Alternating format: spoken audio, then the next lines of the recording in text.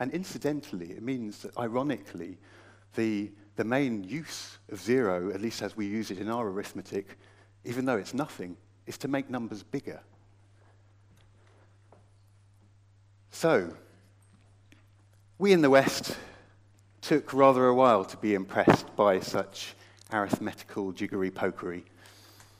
The Hindu numerals made their way eventually to Europe by way of Arabia in the early 13th century, thanks to the work of Leonardo of Pisa, better known as Fibonacci. But they didn't have an easy ride. In the year 1299, for example, the city authorities in Florence, Italy, banned the use of the Hindu-Arabic numerals with the placeholder 0 at the center of their objections. Now, part of their objections were practical. It was the fact that the numerals 6, 9, and 0 in the new system were too easily confused compared with the very easily distinguishable numerals of the Roman system that was then prevalent. There was also the facility I've just discussed, that you could vastly inflate the value of a number just by putting 0 at the end, which seemed an open invitation to fraud. Whether for that reason, or just because of the efficiency of dealing with numbers compared with the Roman system. I don't know if anyone's ever tried to do complex arithmetic in Roman numerals. It's impossible. You virtually have to have an abacus to do it with.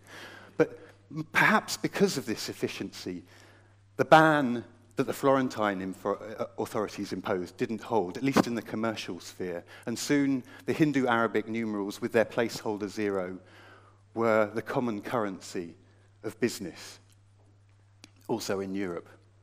But 0, the number, still faced profound philosophical and religious objections as the embodiment of the void.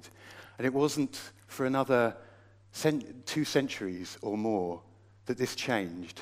And it changed with the cosmological revolution. That was, of course, Copernicus's, in the truest sense of the word, revolutionary insight that Earth moves around the sun, rather than the sun moves around the Earth. And this finally began to liberate us from the shackles of the Aristotelian, of the Greek cosmology, with its abhorrence of the void.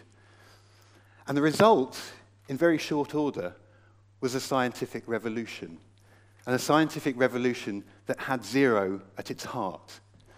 In attempting to characterize the motions of the celestial bodies, Isaac Newton devises his universal law of gravitation. But first, he has to devise or co-devise a mathematical tool to do it. And this tool is the calculus. And the calculus combines ideas of 0 and the infinitesimally small to provide, for the first time, a cogent mathematical representation of motion and change. And it's this representation of 0 that underlies all of mathematical science today. 0, meanwhile, has impinged on almost every area of mathematics, including the Greeks' beloved geometry, with the Cartesian system of coordinates introduced by René Descartes, which provides an algebraic representation for every geometrical shape, which is embedded in a coordinate system at which 0, the origin, is at its heart. But perhaps the final triumph of 0 comes in the late 19th century as set theory is developed as a new underpinning for number theory, and with it, all of mathematics. And within set theory, you can prove not only that 0 is a legitimate mathematical quantity, but actually you can construct all other numbers from 0, and therefore, in a very real sense, 0 is the only number that actually exists. I don't have time to get into that. There is an excellent essay by the mathematician Ian Stewart called Nothing in Common in the Nothing book on page 158, I believe.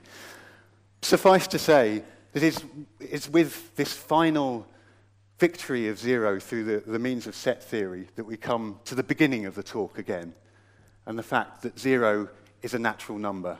Like it or not, you better believe it. Thank you.